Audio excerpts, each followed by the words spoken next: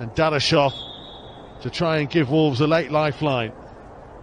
It's Renat Dadaşov. He sends the goalkeeper the wrong way, and Wolves have one back.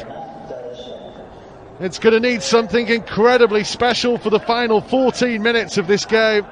But well taken by Sundergaard. Yeah, it was a lovely ball in. The striker just didn't anticipate it.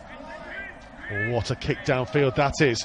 Dadaşov giving chase. The goalkeeper has come out. Dadaşov is round him. It's Renat Dadaşov to give Wolves a massive lifeline with 5 minutes to go. His second of the game. He kept his composure. He found the back of the net.